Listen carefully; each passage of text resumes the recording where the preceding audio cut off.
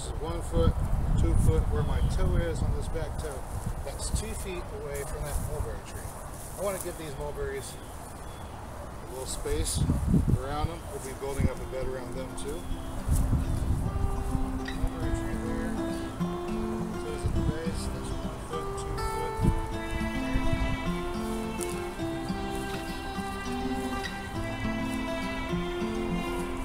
That's probably more like 26 inches.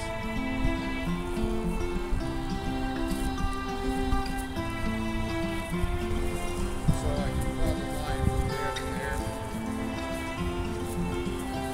Pretty easy. Just cut through the turf.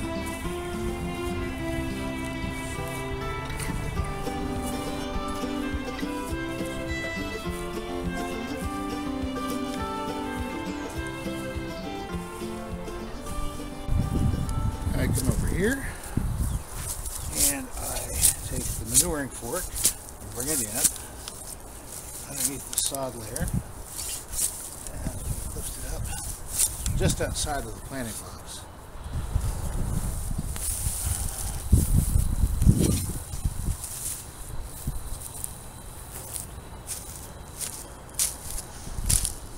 Alright.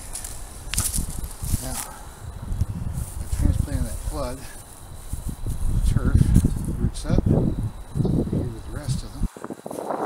We're causing the 2 layers to come together. See, this is the green vegetative ground cover layer here, getting sunlight, getting oxygen, getting CO2, getting water, doing its thing, being alive, making flowers. And we take the same thing and we put these two smushed together, like so. Now, these plants on the top have their roots exposed to the sun here, and these ones are getting smothered out down here. They're both going to die. It's going to bring in the earthworms. There's already a bunch of earthworms in this grassroots area to begin with, so they don't have to come from very far. I'm just creating a feast for them down here. This is where a lot of our manure comes from. Earthworms. We feed the worms. It's what I've been doing for the past 2 years with the wood chips. I've been feeding the night crawlers. These are more the regular earthworms, the night crawlers that are out here in the regular garden area now. So we're intensifying those in this bed with lots of food for them. And then we'll use these walkways that we're creating by stripping the sod off as a foundation area to build new soil. And I'll show you how that works. All right. 2 years ago, I put down cardboard in some places, contractor's paper in other places. I ran out of cardboard. We had a hoard of cardboard, used that all up. We had a hoard of newspaper, used that all up. Started laying down contractor's paper just so I'd have, there we go, a tiny fragment of probably cardboard there. Just so we'd have something to lay down to suppress the weeds and to get this started. So it was 2 years worth of organic matter accumulation. This is what we made right here over the course of 2 years. And this is just really fantastic stuff. So now we're mining it. All right, we're mining it from the walkway area where we would be stomping on it anyway. We're putting it down here, so we're doubling the level of fertility in this area here. This is going to be a planting bed. Well, I am in the midst of clearing the turf out of this walkway area.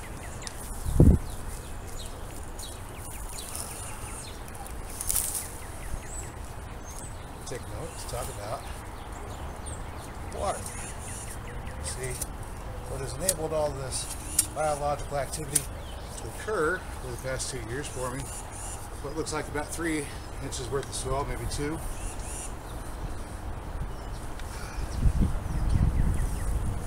I'm going to say 2 inches over the course of 2 years, so an inch a year from this area, in this method. Wood chips, and then you let stuff grow into it.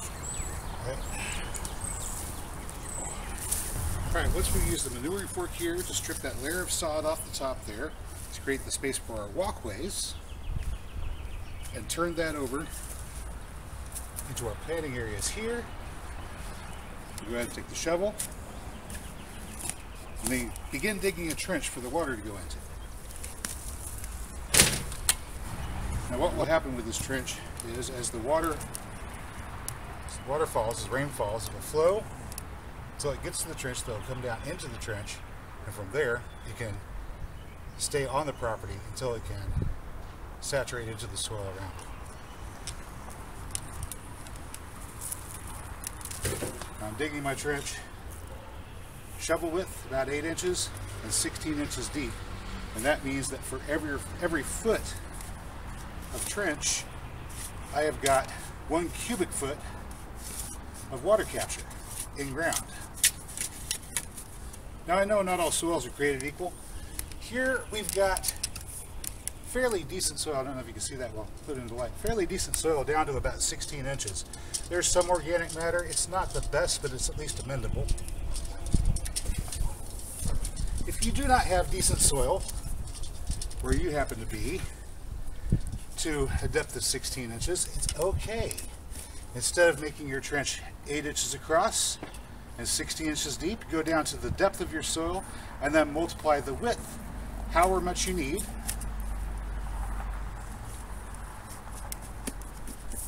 to create 1 cubic foot per linear foot of trench. So if you've got decent soil down to say 8 inches or so, make your trench twice as wide, 16 inches wide. If you've only got 4 inches of topsoil, then make your trench 32 inches wide. I know a fellow down in Texas that has just 2 inches of topsoil. He would need to make his pathways 48 inches wide. In all likelihood, he probably needs to spend a couple extra years building turf before beginning this particular method. So he would need about 4 years before he gets started. But even with soil that horrible, and on top of rock, no less, he can also set up his gardens just like this. All right. Now we're starting to hit some, hitting a little bit of clay right there, and I know right underneath the clay, I'm going to go into sand. So we're going to call it right there, about 16 inches at this point. That's the depth of one of these concrete paver blocks, you see.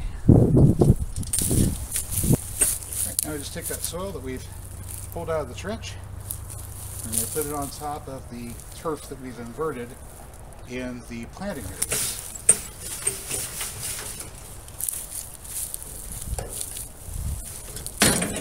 Just like so.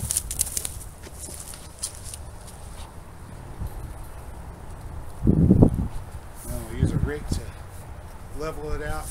We want to get it to about, say 2 or 3 inches on the top of the planting area. That should be fine right there. About 2 or 3 inches, which gives us an entire increase elevation to about 6 inches above grade. Well, we had some rain last night, and today it's raining off and on, and this is causing the ground to get a bit soft. As a matter of fact, if you look down here, you'll see that here at the corner we stepped there and it made the ground sort of crack and crumble around it, and this is a real danger when the trenches are open like this. The soil will tumble down into the trench, and if that happens, then we lose the advantage of having a channel to trap and hold water in, because it'll be full of soil. So we need to get the wood chips put in here as quickly as possible to prevent that from happening.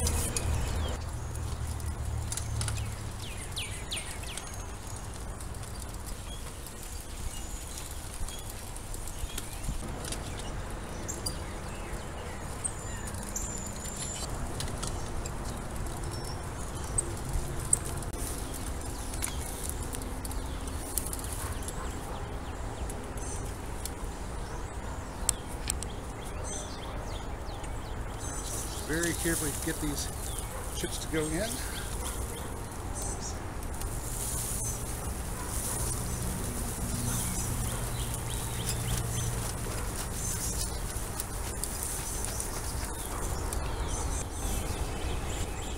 All right. Chips in. Spread them out a bit. This is where I put the chips last time.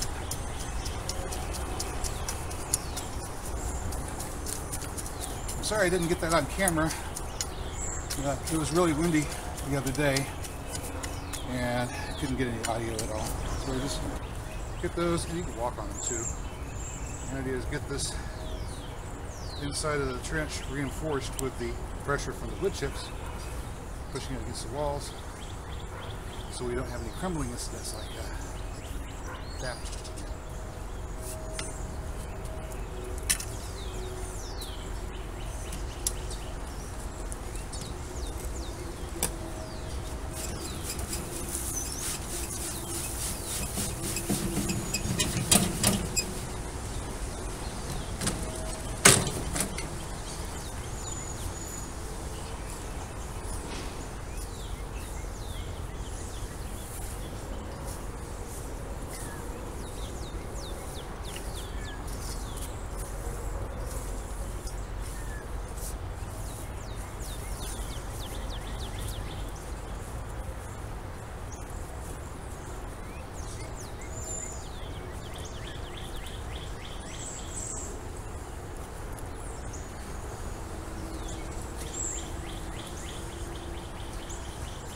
That's a good start.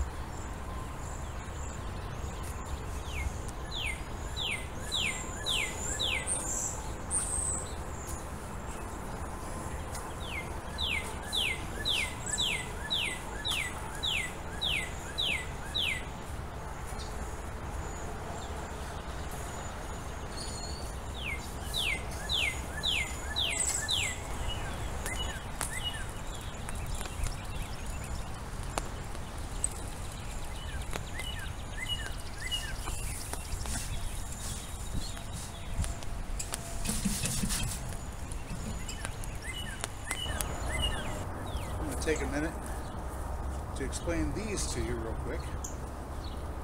Alright, so what I have here is a 3-foot long section of lateral line.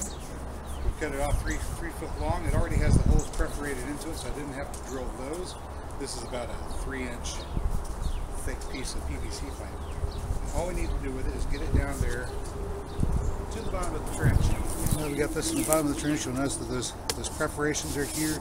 This allows air to come in from the top aerate all the way down to the bottom there to help with the decomposition process. We're just going to pack the wood chips around it. Now this is a 3-foot section pipe, and at the moment it doesn't go all the way down, but remember, we're going to come back next year or the year after these wood chips have broken down a bit, and we'll dig out again and turn the fresh compost onto the top of the soil here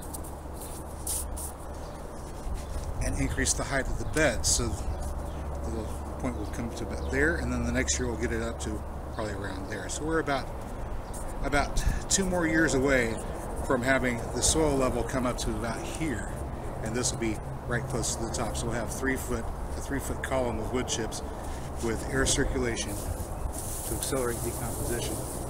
This is based on an idea developed by a couple of researchers named Johnson and Sue. So if you wanted to look up Johnson-Sue bioreactors, this is using a similar concept to accelerate the decomposition of these wood chips and turn them into compost.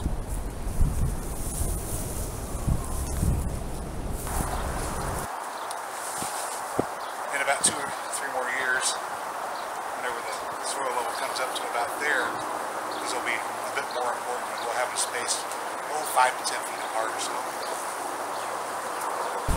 oddly.